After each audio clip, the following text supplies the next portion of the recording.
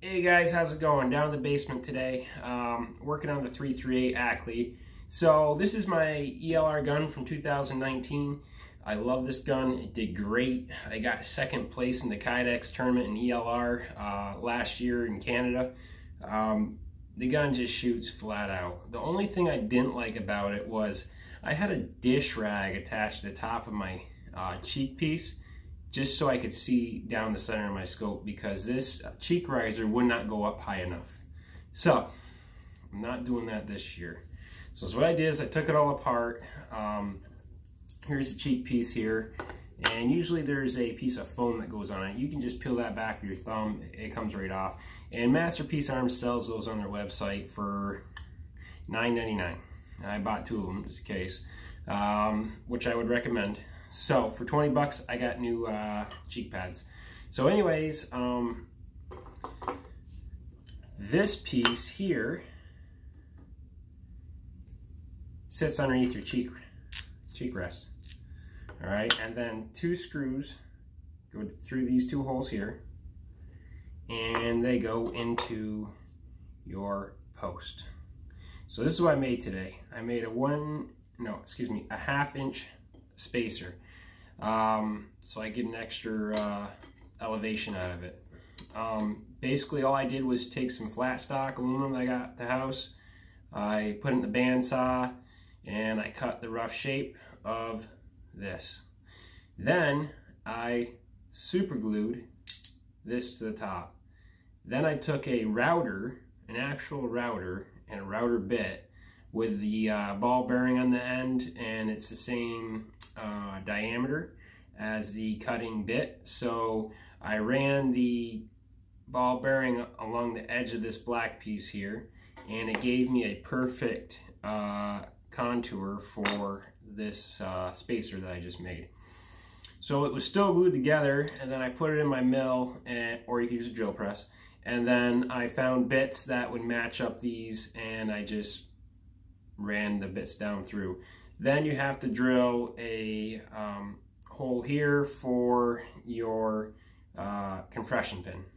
So the only hard part was these posts. These posts, like I said, are pressed in, and you really have to have the tolerance on that just slightly, the hole slightly smaller than the diameter of the shaft. I mean slightly, within a couple thou. So I end up, it was hard to find a bit, and I got the closest one. I ended up modifying these posts. I got a small mini lathe, and I ended up putting those in the lathe and just taking a skim cut right off, and they pressed in pretty nicely.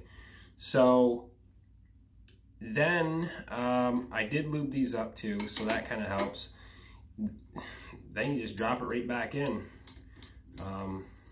See how it works. I did notice I did get a little binding, and maybe my holes weren't as precise as this piece here. But if you just, press on it when you're turning this down, no binding. And lubing them up did help too, so it wasn't like a dry fit.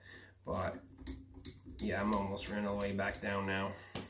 So anyways, then this I'm going to pin on here. I just didn't do it yet because I wanted to make this video first to show you how I did this. So I'm going to pin this on with some compression pins. And then this, I went to Lowe's. See, here's the original screws here. They're not actually that long. And then I went to Lowe's, got the same thread, same head. It's like these are Phillips. These ones are Allen bit. So yeah, I got ones that are ½ inch longer to make sure I could make it through that spacer, and which they do, just barely.